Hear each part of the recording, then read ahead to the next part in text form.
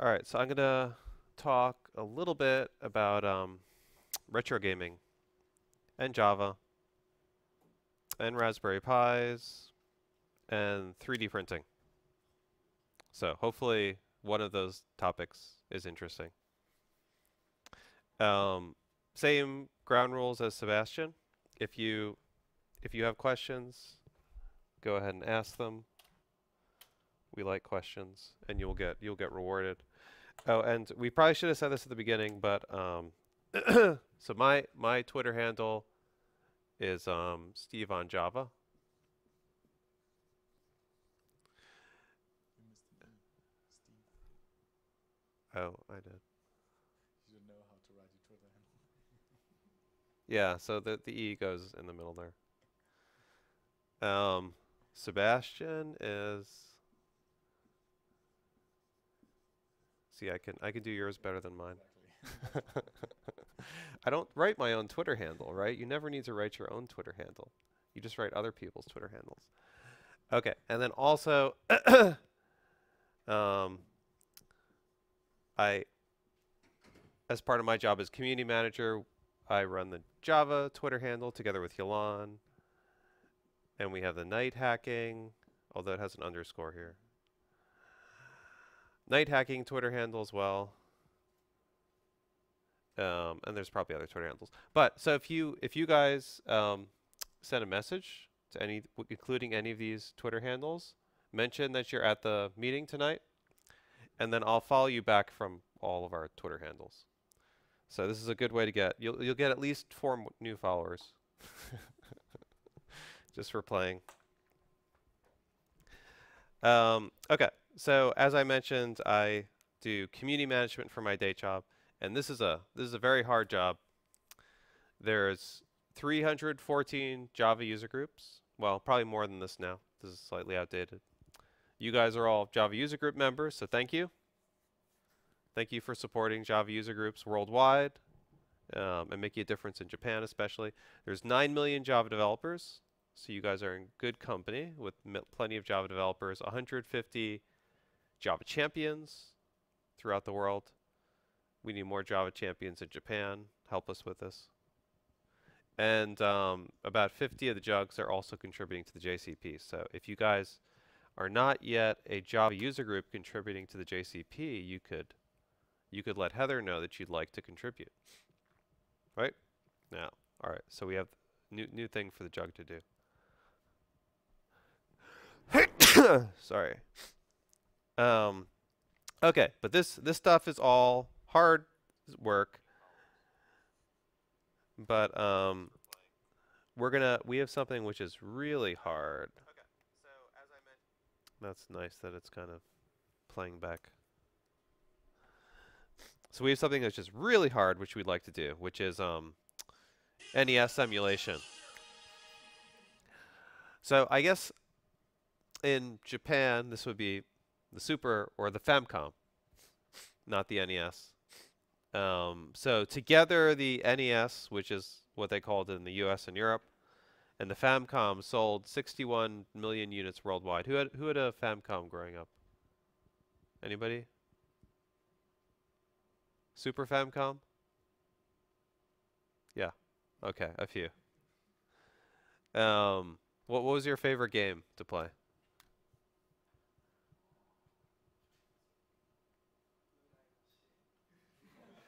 What was the name of it? Line. Robot game. Oh.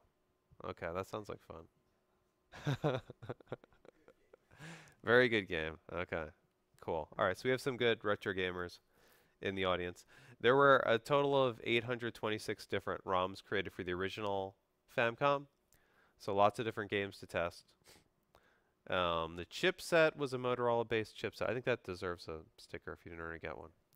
The chipset had 3,510 transistors. It was a Motorola-based chipset.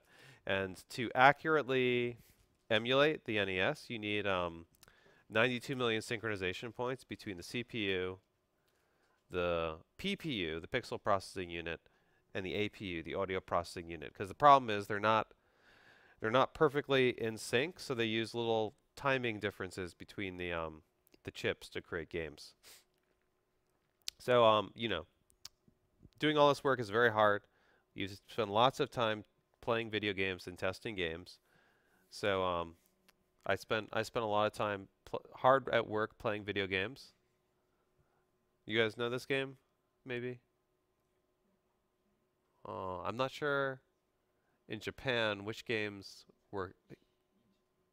came over here and which games were only in the US or Europe. But this one was called Ninja Gaiden. Yeah, maybe. Okay, but this is one of the top 5 hardest NES games. How about this one, Mega Man? So I think in Japan, like Rockman, Rockman, yeah. In English, they renamed it Mega Man. Okay, so this is Rockman, and so Rockman 1, the first one, was very hard, very challenging. Later on, they made it easier. Actually, I think this in general is a problem with video games. So my daughter is what's today? Tuesday? Wednesday? Wednesday. Okay. So as of yesterday, my daughter is now 13. I missed her birthday to do this tour. But she plays video games at home, and you know they always are very rewarding, and they're easy, and they give you lots of clues as to what you're supposed to do next. The original games where they were frustrating, bad controls, very difficult monsters, impossible end bosses.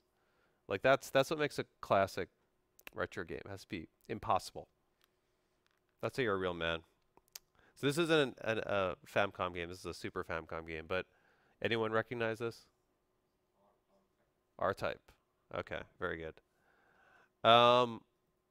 So after you're playing all these video games, eventually you reach Nirvana on gaming, and then you discover. So who knows what this is? You know what it is? Ah, okay, Konami code. Okay, so very good. So you look like you're a gamer. So I'm going to challenge you. So I have a game console to lend you. This is a homemade game console, and we're going to try a competition. Have you played Super Mario? Okay, Super Mario.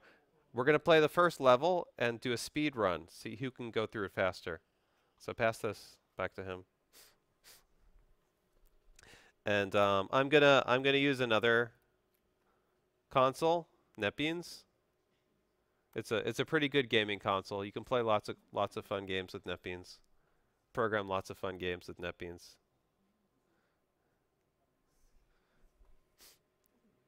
So I'll be running the same code base as you.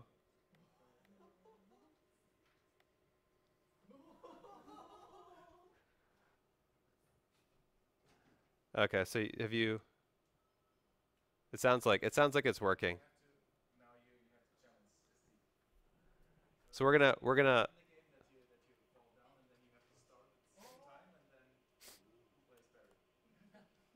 Yeah, yeah. See, so I'm playing here, and you play there, and we see who gets to the flag first.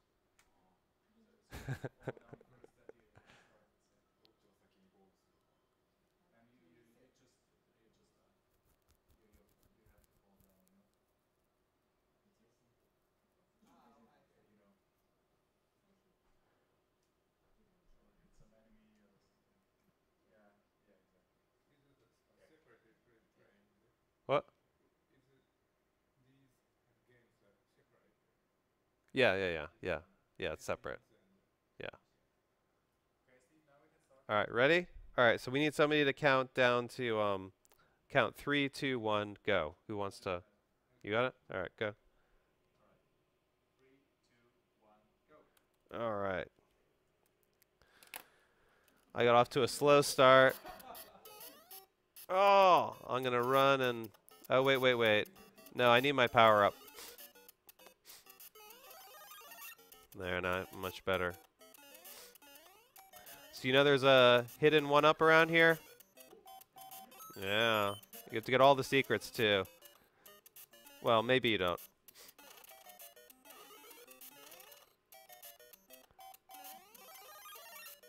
Uh.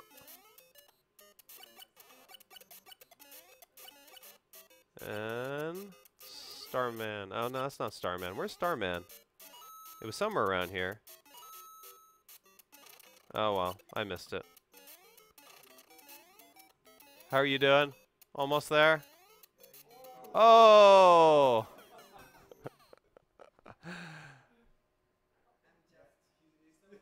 Still alive? Alright, at least I made it past the halfway point. You made it? Alright, give him a congratulations. Alright, so that definitely deserves an extra sticker. Give him an extra. Extra. Well, yeah, extra sticker.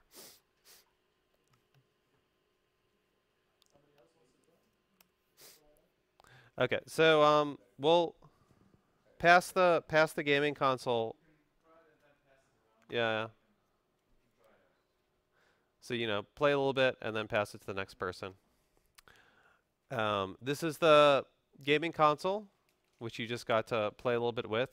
So it's 3D printed, and I did a custom design for the case. Inside of it, it has a Raspberry Pi, and it's running all Java technology. So the software is a Java-based emulator.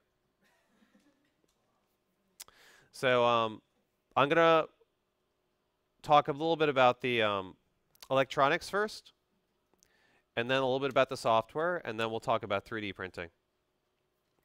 So first, the electronics inside of it, it's using a Raspberry Pi. Who has a Raspberry Pi? Ah, yes. Very good. Have you done any interesting projects with your Raspberry Pi? Maybe. Like, you hook it up to your TV? Or what do you do with your Raspberry Pi? How do you use it?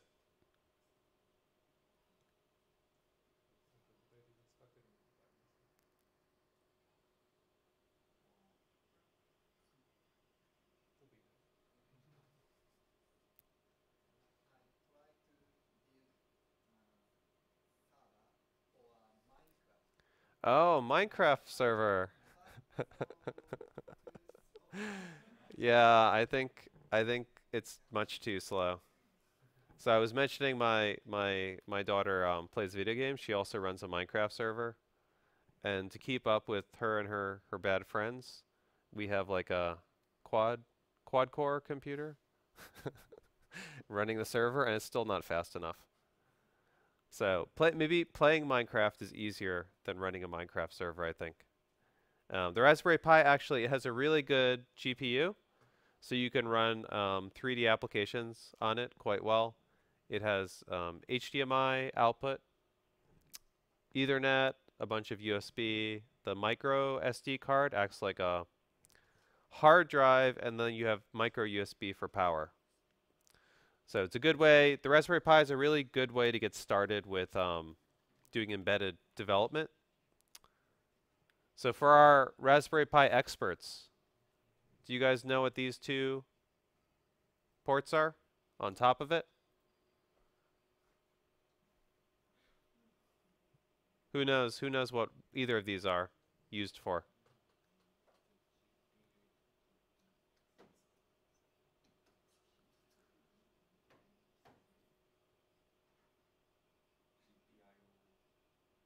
Okay, so the GPIO pins are over here.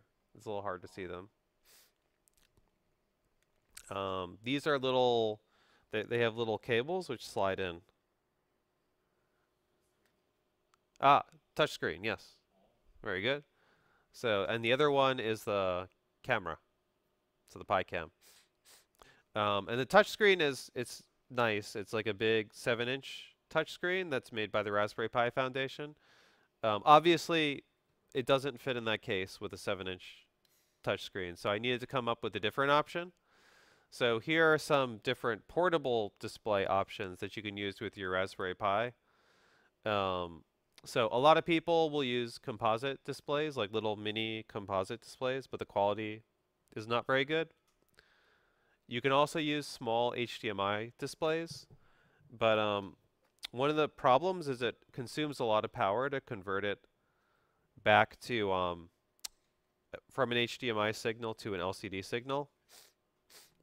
And my daughter's requirement for the gaming console was that this lasts a long car ride. Right? If you don't have enough power to last for a long car ride, it's a failure as a gaming console. So that was about 6 hours, and if I was wasting power on this, I wouldn't be able to hit my target. Actually, the runtime of this console, it runs about 6.5 hours. I tested it. So it's just enough to keep my daughter happy for a nice family vacation. You can also use SPI as another input. This is a serial peripheral, high-speed serial peripheral interface, and it's very good and it's very fast for connecting devices up. For screens, it's not fast enough. So you only get about 10 to 15 frames per second. And to do accurate NES emulation, you need 60 frames per second. And the last one is device tree support, which it's a nice hack. You add a device tree file to your boot sector, and then you can remap the pins coming off the Broadcom chip to different pins on GPIO and headers, and you can actually replace the GPIO pins with LCD pins. So once you do that, you need to then take the GPIO pins and map them to an LCD header. So Adafruit, who sells a bunch of small embedded hardware, they make a board called the Kippa, which is very simple. It just remaps the pins. And this works quite well. So this is what I'm using inside of this. It also will power the display off the 5 volt from the Raspberry Pi, so you can just power it directly.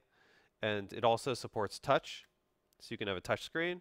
The disadvantage is you don't get to use any of the special buses, and you just have 6 plain GPIO pins. So to implement a controller, an NES controller, how many buttons do you need? How many pins do you need to implement an NES controller or a Famicom controller?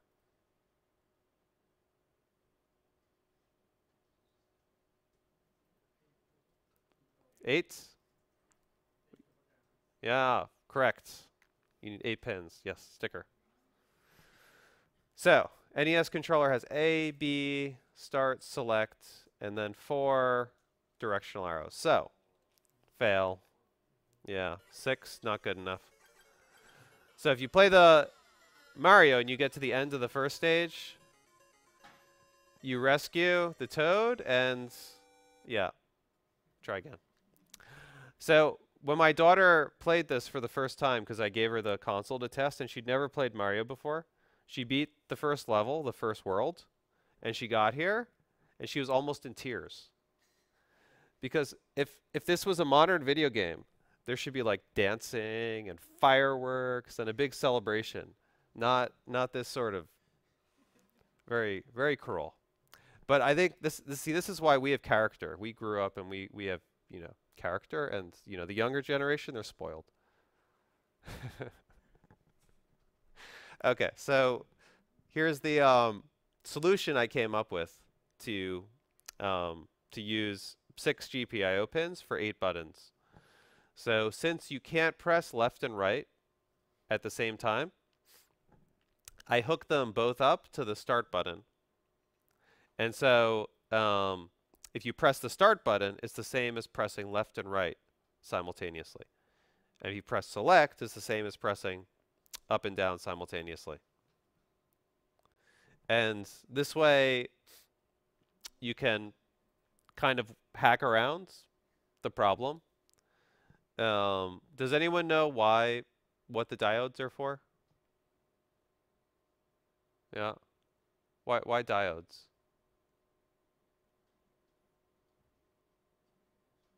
See, so I guess you guys are computer science experts, and this is like a electrical engineering question.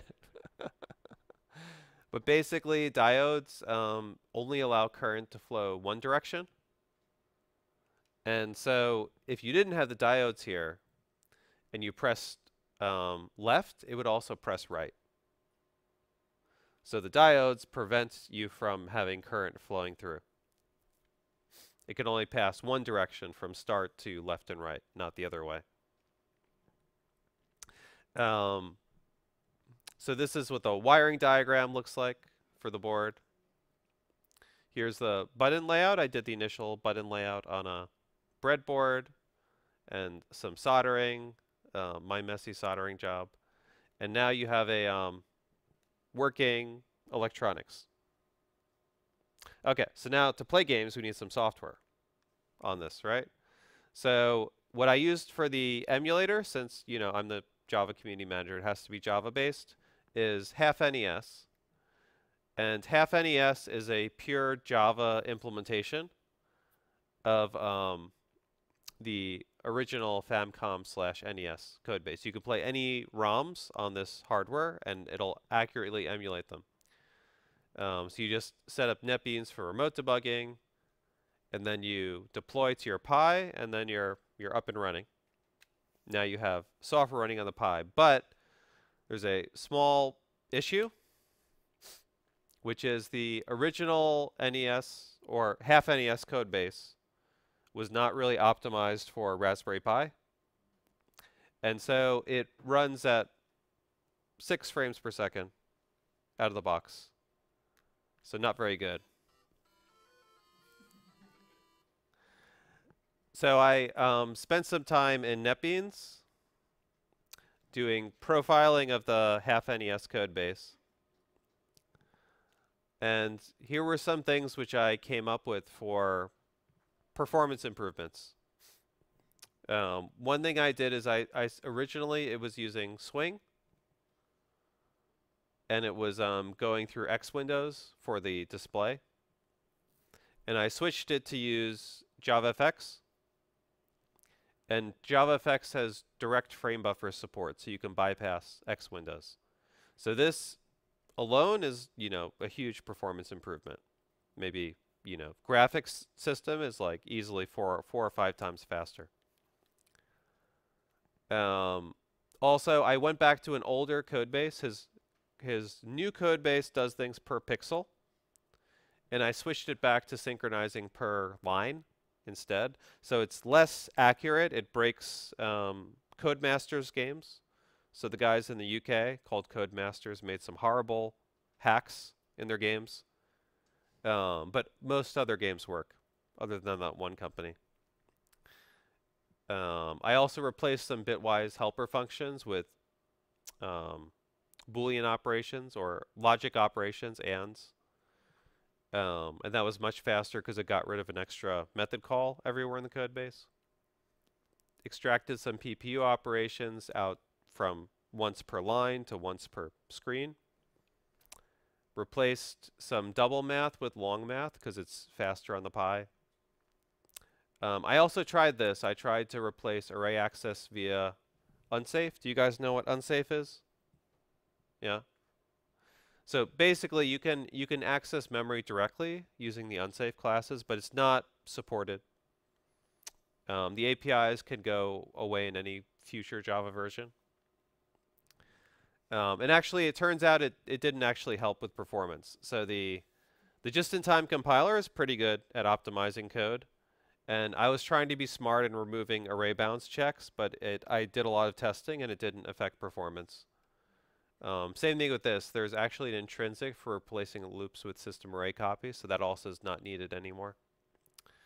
The last one I changed is the audio, pulse width modulation audio. And the Raspberry Pi audio buffer flushes are very slow whenever you flush audio to the audio subsystem. So I changed it so it only flushes once every 3 to 4 frames. That's good for music because it's fine. You don't actually need to be playing music very real time. Not so good for sound effects. So it does slightly delay the sound effects, although you can't really tell when it's only 3 or 4 frames. Because it's 60 frames per second, so that's like 1/15 of a second. So it's still very fast. Okay, and last thing is 3D printing. So printing the case. I think this is the most fun part, but also the most challenging. Does anyone have a 3D printer? Okay, but maybe soon. I think you need a 3D printer. So this is the printer I use, the Ultimaker. It's a very reliable, high-quality printer made in the Netherlands that uses a Bowden tube style design. But I think the best attribute of it is the company which makes it has a fully open source design. So they published the specifications for the machine. And they also have open source software that they run on it. So the slicing software I'll show you later, Cura, is open source. And they have a large community of folks using the printer and making improvements to it. So if you're looking at a 3D printer, I would look for a company which has a good community and an open design.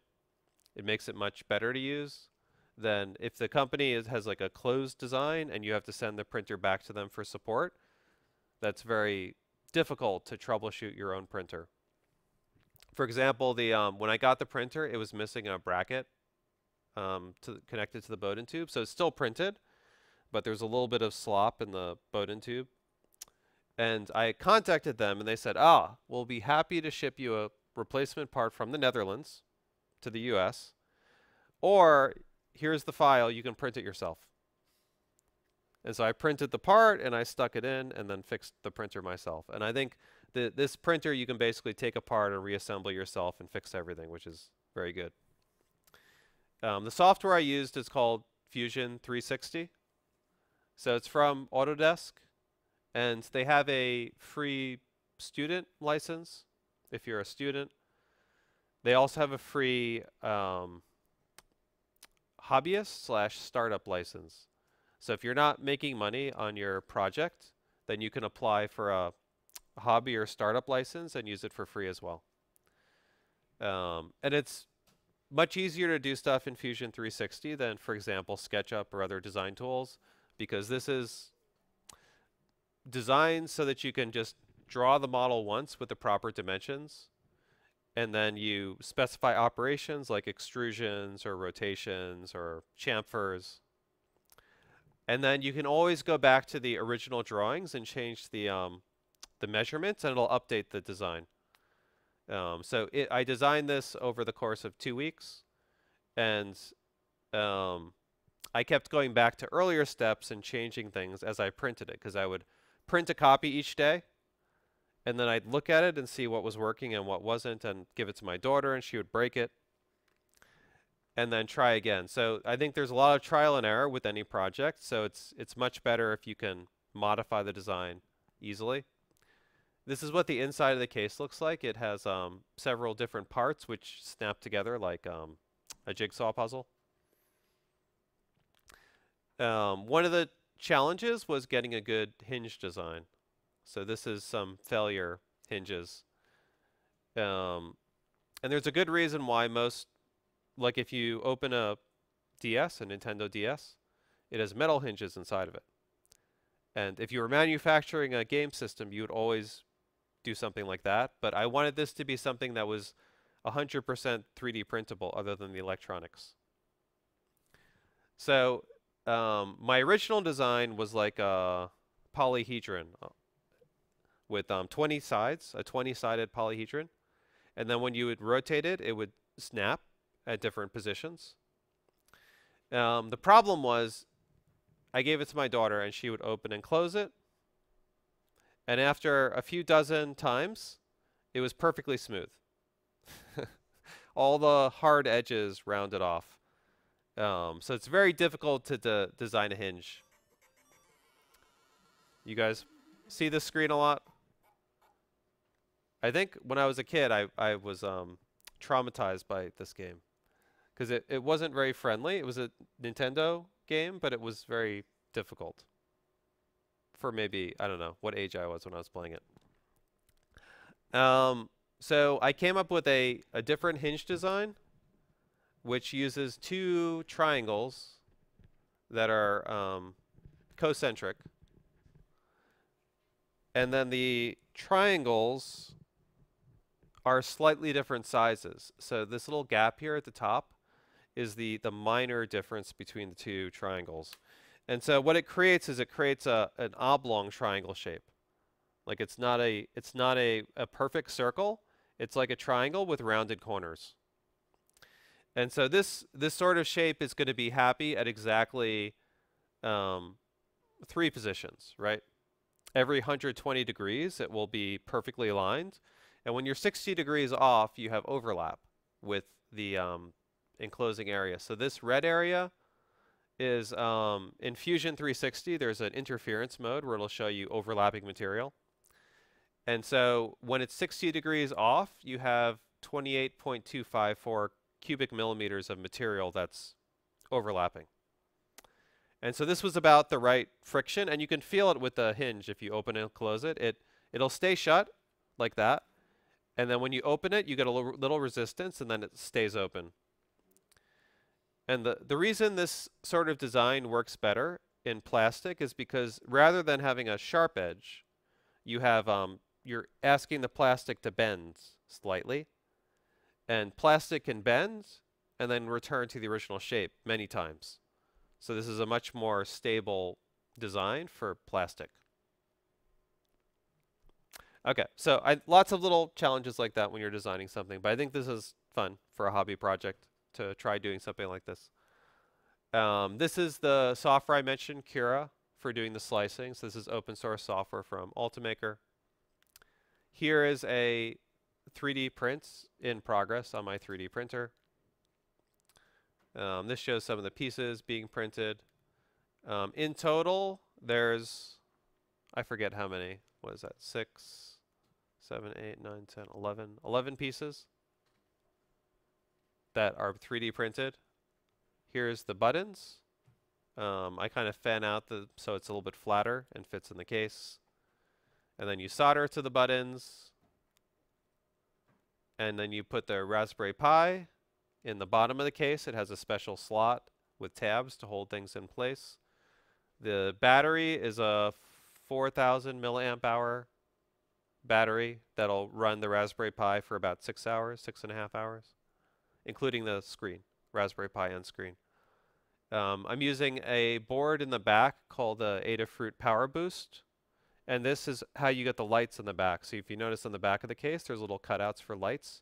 And it tells you power, charging. Those are all LEDs which are on the board already. And that board has a micro USB for charging. It will charge the battery. It'll power the Raspberry Pi. And it also connects to the power switch so you can turn it on and off easily. There's also a joystick and some buttons.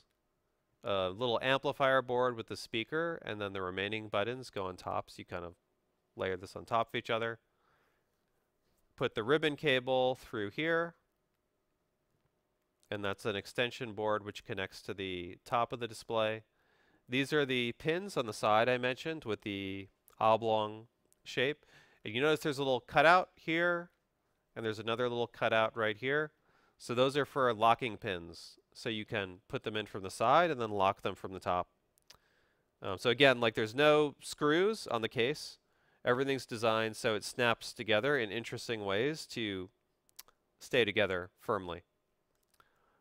There's a few areas you have to remove material, which is designed to make it possible to print without supports.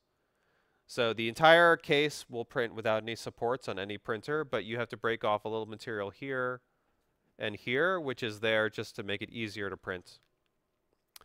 And then there's little rails on the side that things kind of slide together and fit nicely. And that's the finished project. So I have one last video clip. You guys play this game? Yeah, Metroid. So did you beat Metroid with a good ending? You have to get all the items. I think you have to collect all the items in the game, and then you get the good ending. And then you find out that your character your character's in a you know the answer to this. Your character's in a spacesuit, so you don't know that your character is actually a female rather than a male. So actually, this is one of the earliest video games which had a female main character in a spacesuit. So I guess that's technically cheating, but I think this is a good model for having more women in programming as well. I do a bunch of kids workshops, and there's a very good ratio with children. My daughter also helps me teach. It's usually 50-50, sometimes 40-60, girls to boys. But then somewhere as they get like high school and college, it drops off a lot. So don't stereotype your kids. Let them have fun and do technology stuff. This is the book that the project's from. The publisher made us, or actually Oracle made us, my company made us change the cover. This was the original cover design with the Raspberry and Java, and we ended up with this. But we got a Duke. We got the little Duke icon there. So we won. This is not standard Oracle practice to put Duke on books. Little wins. Okay, so we're gonna give you guys 2 copies of the book.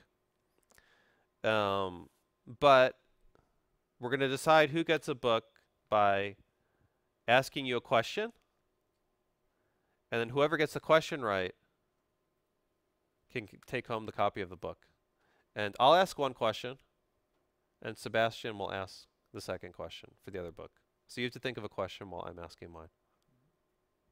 I'll ask a question of my presentation. Yes, of your presentation. Okay, so for my question, let's see. Okay, I have a tricky one. Yeah.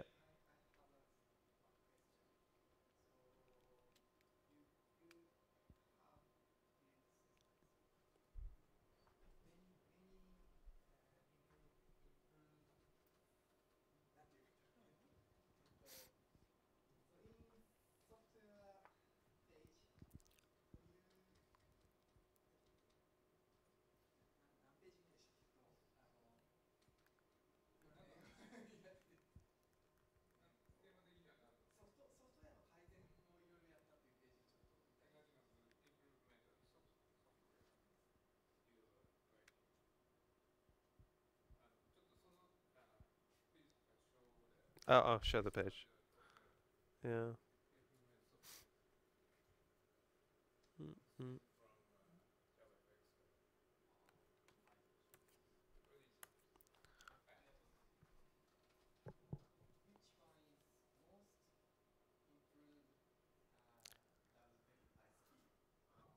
Yes. So this one is number 1. It was related to the code base because rather than the normal way to do bit masks is you have a bit mask and you say 0, 0, 0, 1, whatever, and then you AND that with your number, and you check if it's equal to 0. He had a function where he was passing in the long and the position and returning back a Boolean. And it was that inside that function, it was using a bit shift, a loop and a bit shift to get to the right position to build the bit mask. So that was slow, and I did a regular expression and replaced the whole code base with bit masks, and it was much faster. And that was in like thousands of places in the code base, so it was quite invasive. The second biggest improvement was the video. Okay, good question. Okay, now it's turn for my question. I get to ask you guys a question. So, remember I showed the diode thing? Diode. Yeah, this one. Okay, so there's a case where this doesn't work. There's a combination of buttons you can press which will cause this to not work.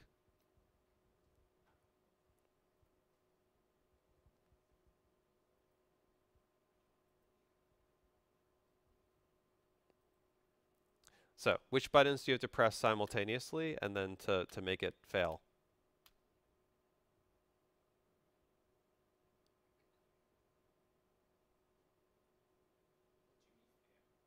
Well, to make the buttons not input. What?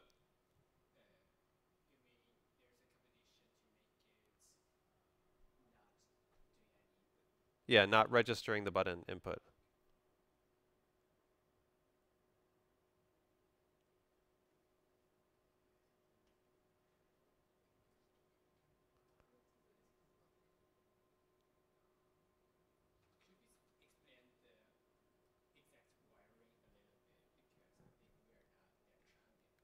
Yeah. So the wiring, the question was what the exact wiring is. So basically the way these buttons are wired is one side goes to ground, one side goes to the GPIO pin, which tells whether it's high or low. Um, um, and so because I only have 6 GPIO pins, I have no GPIO hooked up to start, and instead I hook it up to left and right, so it's like it's pressing both buttons simultaneously.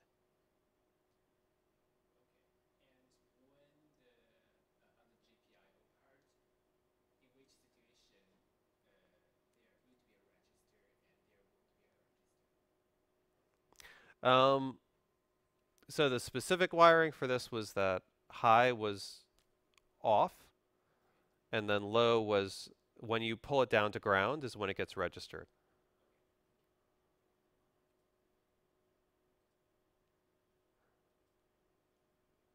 So anyone want to take a guess? Ah, yes, very good. So let me restate the answer. So basically, if you press the left and the start button simultaneously, when you press start, that's the same as pressing left and right.